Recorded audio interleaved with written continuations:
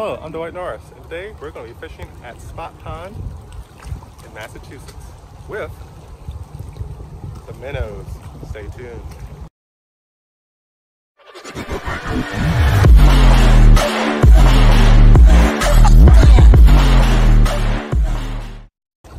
So we're here at Spot Pond in Massachusetts, and previously I made a video about how to hook a minnow. Now, I have some shiners here I got from Arlington Bait Shop in Arlington, Massachusetts.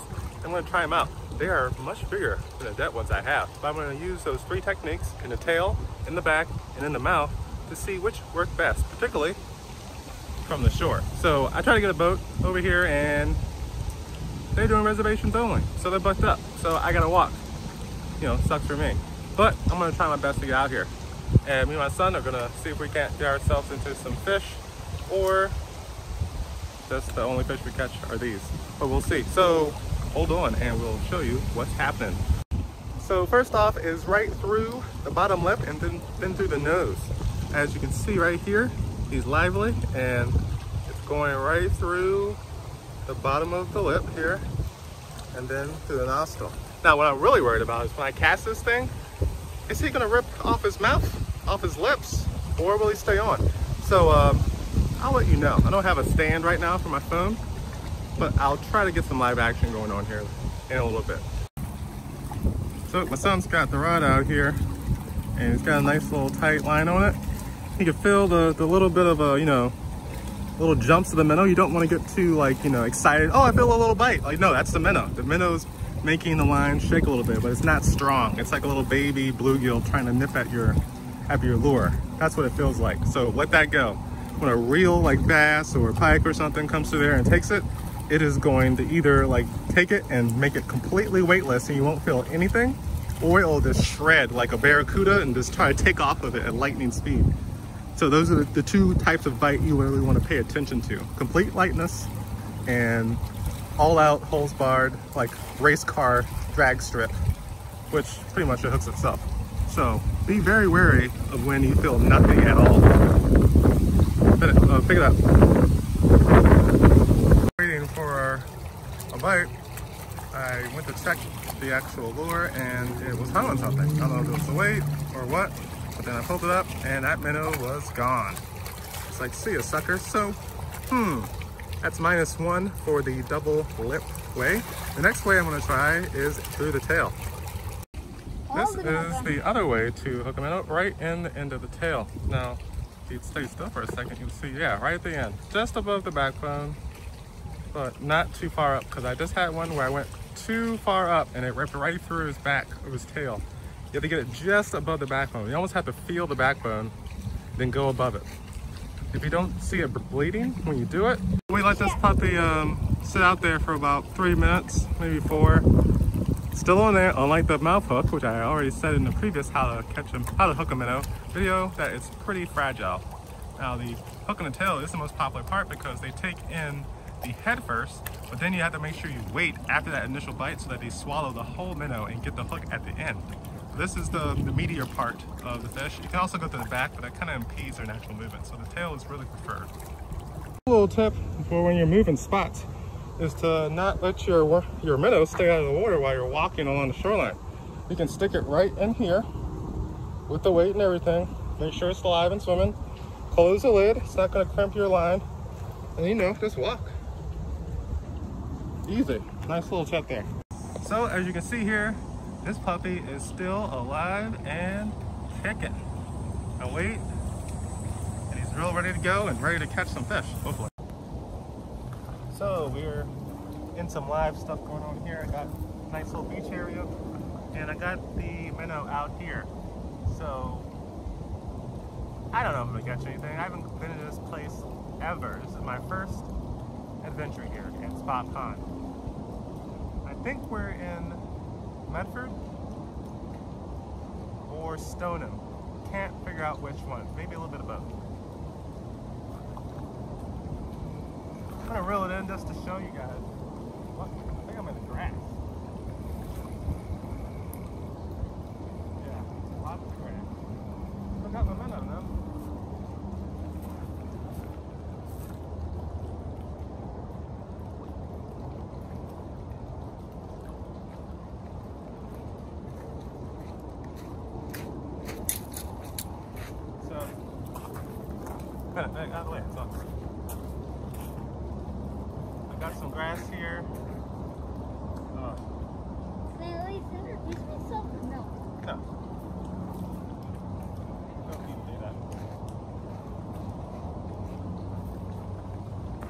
Still got it on here, it's still alive, still kicking. And I'm gonna give it another cast. Hopefully something happens. I cast it enough times around here.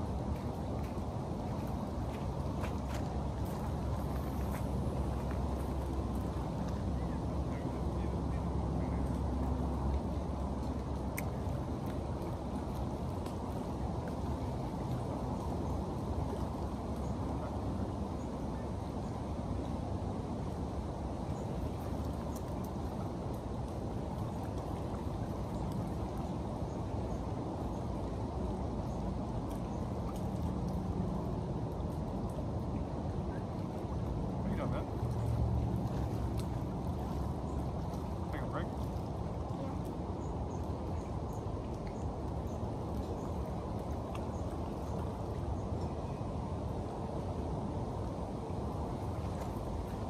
You need to switch lures or something? I would like, but my experience said like you have not that much time for that. Yeah, a little bit of time. Mommy gave me a little bit more time since I'm coming way out here with live minnows. She knows that takes more time. So she's not happy that she has to play with Malin. Malin's definitely awake right now. A while ago.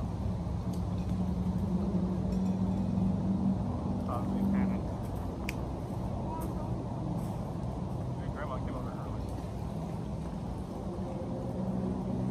What's in your hand? Minnows? What? You have the minnow flavor in your hand? Yeah. No. Huh? It's not.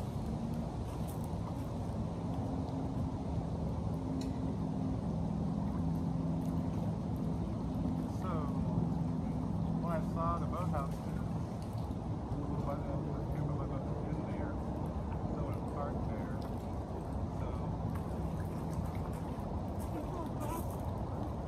the thing to do would be to get a parking spot here and take my boat down here with that. Fucking me on the pump. Talking to myself actually. I forgot that was on. But I can edit everything out of there. Or erase the whole thing. What? I can cut the video however I want. The parts I want to. That's the good part about being doctor. You gonna walk around the corner? Be careful on the rock.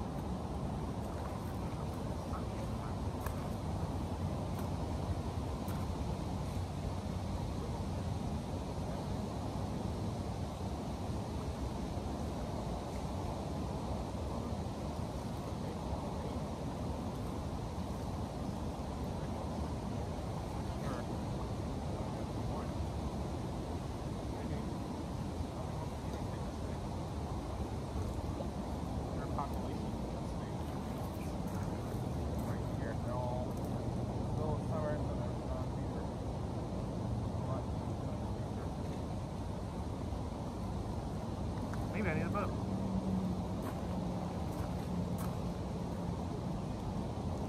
I keep my minnows alive. Wow.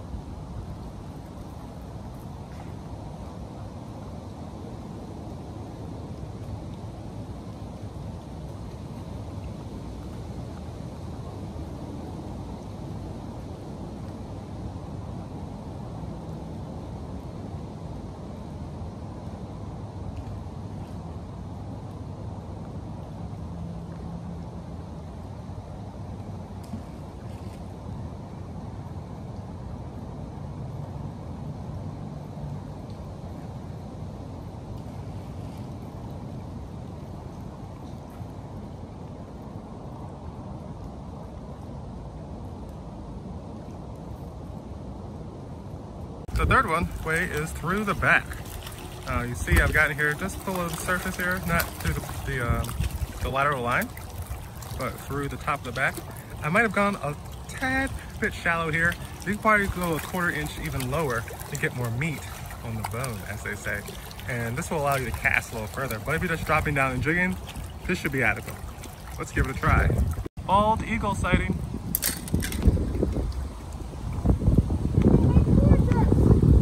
Bald eagle. Oh god, he's going on my head. Bald eagle at Spot Pond in Massachusetts. I saw him floating up like it looked like a mile in the sky, Bennett. So we gave it a good whirl here at Spot Pond in Stoneham/Medford, Massachusetts, and didn't come up with any real results. But I did learn a few things. One of those things is when casting from shore, you have to be very, gentle with the fish. You have to make smooth casts, not the hard jerk, which makes tension, kind of like a roller coaster in the back, and the head jerk gets you. That pulls the hook not only out of the hole, but through the body, which hurts it. It makes the hole bigger. It makes it easier to fall out on continuous casts. Now I noticed when I was doing it a little too hard that the fish would fall off after about 5 to 6 casts. Now I would do the same nice smooth hook. I would try to throw it smoother each time. But by the time I got to that 5th or 6th one, minnow went one way, shiner, and then the hook went straight. And I was like, oh, well, it's only 50 cents each, but still, that's money, man. And that's money you could be using for something else. So be gentle when you're casting from the shore with a live minnow. And if you're doing a better thing, which is out in a boat, which I try to do, but here, you need to do reservations like many other places because people are trying to get out in nature, which is awesome. But that makes lines, and lines means I can't do what I want to do spontaneously. So maybe I should get my own thing. Inflatable boat's kind of big, kind of cumbersome, takes a little time. Maybe I should get myself a little stand, a little sit on top paddle, sit on top kayak for the family, one for at least me and my son, maybe one for my wife. Hook it on top of the roof rack. When I get one of those, gotta buy a proper vehicle that has a roof rack on it, so I don't have to strap it onto the roof and hope it doesn't scrape it up because it's a lease. But anyway, PointNorthFishNetwork.com. Another day of fishing. Awesome. About to go on vacation, and you'll have some new videos coming up soon on Cape Cod with some saltwater fishing and some kettle pond fishing, which should be pretty cool. But until then, you can go to fishnetwork.com and go right below the fold on the page, and you'll see a PDF download called 10-Step Process to Go Fishing at Work, which is totally free. Don't even have to give me your email. That's my gift to you for free. Take it, learn, try it out, then tell me how it went. I want to know. I want to know if you're making progress. I want to know if you're changing your life. I want to know if you're going fishing more often. I want to know if what I'm providing right here is of value to you. And if it's not, comment down below and say, Dwight, it's kind of boring. I want to see you out there fishing, catching nothing. That's not fishing for some people. And for some people, that is fishing. Because people have different, things they want to do. They want to relax or they want to catch fish, one or the other. But you can also go down to the bottom of the page if you need, bottom of my webpage, if you need more help, which is a whole video course called the Everyday Fishing System, which I will teach you how you can go fishing every day if you take the right steps and prepare and deal with all the self-limiting beliefs that you have about your work, your life, and your family that keeps you from doing what you want to do today. And I can help you change that. So go there if you need that kind of help. Anyway, get fishing.